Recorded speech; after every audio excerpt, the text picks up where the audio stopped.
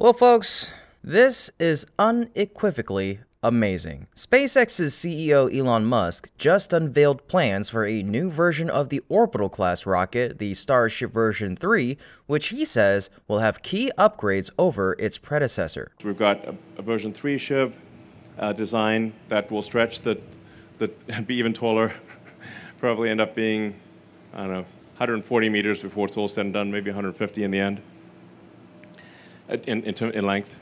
So it'll be even taller than it currently is. With 150 meters in height, the version 3 will be higher than the version 1 by up to 25%.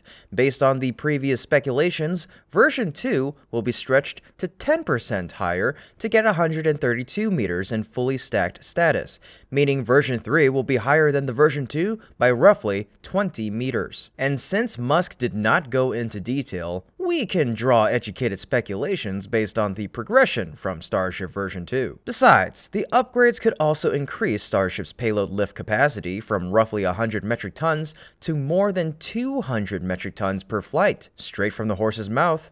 Well, this can make Starship become an unparalleled cargo behemoth in space, revolutionizing space travel with its impressive payload capabilities. To comprehend the scale of this accomplishment, one can envision that the cargo capacity of the Starship is equivalent to that of 3 Saturn V's, each at 118 tons into orbit and about 12 shuttle payloads. Do you recall how it took almost 60 space shuttle launches to bring up the pieces of the 420-ton International Space Station? In this case, 2 single-use SpaceX Super Heavy Starships could be left in space and bring more mass for a larger 500-ton space station. But just to be on the safe side, it'd be best to use at least 3 Super Heavy Starships to orbit. This would enable a central docking component and then 2 rotating Starship modules. The SpaceX Starships could then be left in orbit but attached with walkways to form an almost 1,230-ton space station. Each of the Starships would have about 160 tons of dry mass and a 300-ton payload. Next, while the exact engine count for the version 3 remains a mystery,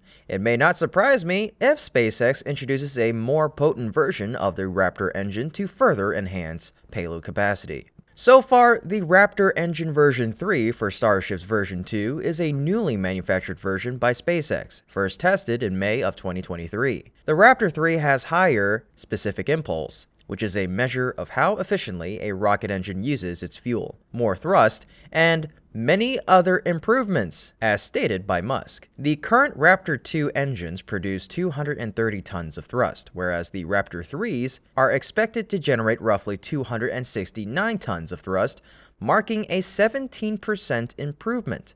Based on this, let's imagine how powerful the Raptor version 4 will be. As the company progresses through different flight versions, it aims to address various technical challenges, demonstrating the resilience and adaptability of the Starship design. However, SpaceX will continue to launch its version 1 Starship before debuting the upgraded versions.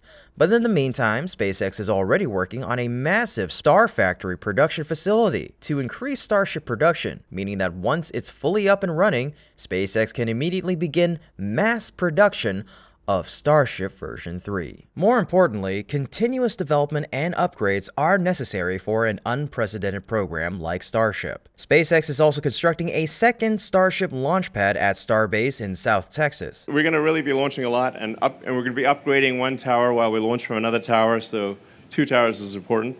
For Artemis missions, SpaceX will likely need to fly Starships nearly as often as they're launching Falcon 9 rockets, multiple times per week, to aggregate methane and liquid oxygen propellants into a storage depot in Earth orbit. Then, the human-rated Starship lander will launch into low Earth orbit, link up with the depot, and receive its full propellant load to head for the moon. NASA's astronaut crews will depart Earth on NASA's Space Launch System rocket and Orion spacecraft, then link up with the Starship lander in orbit around the moon. Starship will ferry 2 of the 4-person Artemis crew from Orion to the lunar surface, then back to Orion for the ride home. The human-rated Starship lander, the Starship depot, and Starship tankers will all launch on top of Super Heavy boosters from sites in Texas and Florida.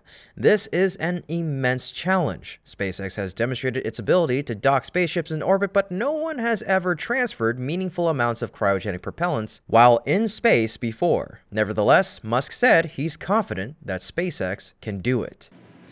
And that's a big deal. This is one of the fundamental technologies that's necessary to build a city on Mars and to have a moon base. Meanwhile, Axiom Space is preparing a charter mission to the International Space Station on a SpaceX Dragon tomorrow. SpaceX's Falcon 9 rocket will lift the multinational astronaut quartet and their SpaceX Dragon spacecraft skyward from Pad 39A at NASA's Kennedy Space Center in the early evening Wednesday, January 17th. After roughly 36 hours of spaceflight, the Dragon capsule should dock with the ISS at about 5:15 a.m. Friday. Once aboard the orbiting outpost, the astronauts will spend up to 14 days conducting more than 30 experiments and more than 50 outreach events. Axiom Space Communications Director Alex Desjardins said during a press conference last week, "We are all ready for our mission that we have been rigorously training and carrying on practicing in terms of science. As you know, I'm representing my beautiful country of Turkey as the first person to go to space," Mission Specialist Alper Gezerebci of Turkey said during last Thursday's press conference. After this mission, Axiom Space is marching on with a 4th private astronaut mission planned for this year. The Houston-based company is also developing the initial modules for its Axiom Station under a $140 million NASA contract. Axiom Station is to be the first of 4 potential U.S. commercial low Earth orbit destinations prepared to inherit the scientific research and technology development activities now underway aboard the ISS. Congress has authorized ISS operations through 2030, and NASA currently is at work on a strategy to safely deorbit the orbital lab. It has been continuously staffed by astronauts and cosmonauts since November of 2000. Axiom Space is also working toward the launch of the first Axiom Space modules in 2026. They are to be initially attached to the ISS US segment, but depart after the ISS is deorbited. These are what we call precursor missions, Lopez Alegria said concerning the company's evolving private astronaut venture. And finally, the idea of opening up space to more entities, more people, more countries, more researchers are things that are fundamental to the establishment of our station, he said. And for our last bit of news, Rocket Lab also plans to launch its first Electron rocket of 2024 with Spire Global on top on Thursday. This mission will also feature a recovery of the Electron's booster, another test before a full reuse of a booster on a future mission. In 2023, Rocket Lab squeezed out its first double-digit year with 10 Electron and HASTE launches. In 2024, the company is looking to double that to 22. While this is far from SpaceX's goal of 148, yep, a new number, for the smaller market that Rocket Lab's in, that's nothing to scoff at. Thursday's launch will be for Spire Global, a partnership Rocket Lab has kept for a long time. The partnership goes all the way back to the 2 Lemur 2 satellites launched to orbit on Rocket Lab's second and first successful Electron rocket back in 2018. This mission will launch 4 space situational awareness satellites for Spire's customer, North Star Earth and Space. This is the first of what we're expecting to be 5 Electron orbital flights this quarter if schedules hold. 3 of those missions will feature recoverable versions of the booster, this mission included.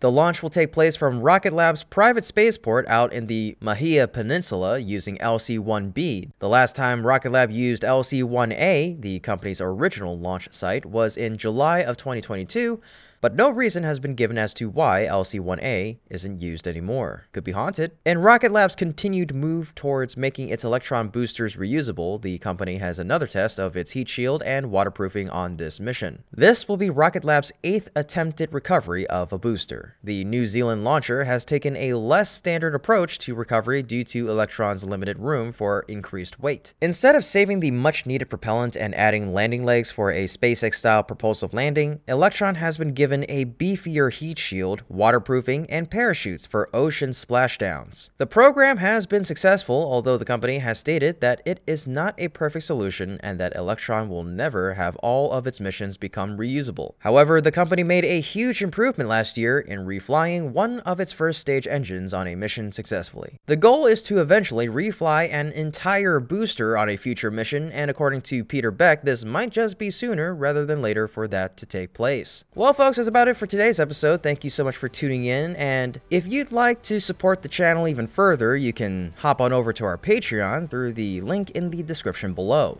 Sign up and become a patron today to gain access to exclusive content.